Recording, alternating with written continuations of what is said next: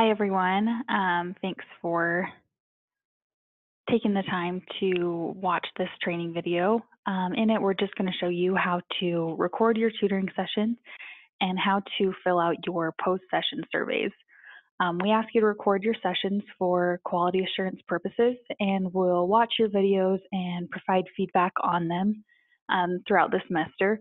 Also, please remember to inform your students at the beginning of every session that the session will be recorded for quality assurance purposes. We just want to make sure that they know. So the first thing you're going to want to do is open up Zoom, and when you start a new meeting, you just need to make sure that you are using your personal meeting ID. So when you click this little arrow here, just make sure that it's checked where it says use my personal meeting ID. Once that's checked, you can go ahead and start your meeting. So this is what it'll look like, and you'll notice an option on the bottom that says record. And when you click this button, it'll give you two options. One option is to record on this computer, and the other is to record on the cloud. And you're going to click record on the cloud. This will give you access to all of your recordings later online. So once you click record, you'll notice an icon in the upper left corner that says recording. And you'll see there, as well as at the bottom of the screen, the option to both pause and to stop the recording. So once your tutoring session is over and you're done, you can go ahead and stop the recording and end your meeting. So when you hit stop, it'll just let you know that you'll receive an email notification when the recording's ready. So the first thing you need to do when you end your meeting is to fill out the tutoring post-session log. We'll provide you the link to this survey, but you'll just go through it and fill out all the questions. It's pretty short, and it won't take you very long, but we'll make sure that you have access to this. Just don't forget to do it every single time that you have a tutoring session.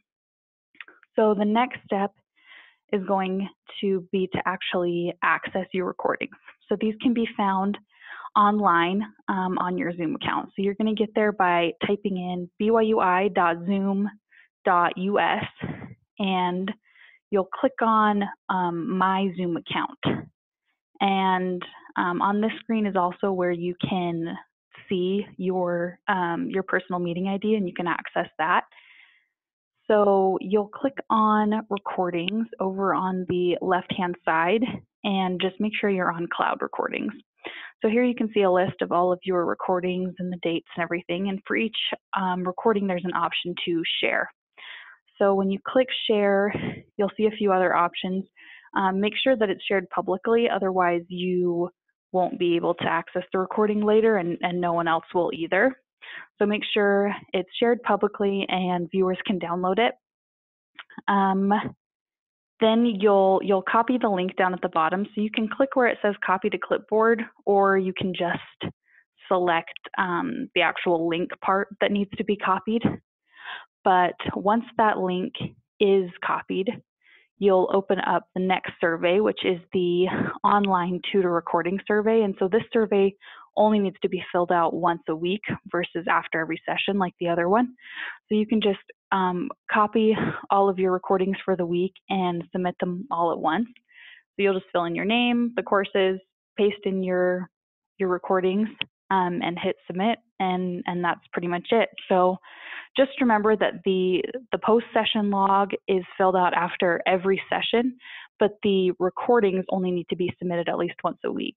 And we'll be watching your recordings and making sure that each appointment that you have scheduled in iPlan has the correlating video. So please try not to forget to record any of your sessions. Lastly, this video should have covered everything that you need to know, but please feel free to contact our office if you get stuck on anything or aren't sure what you need to do.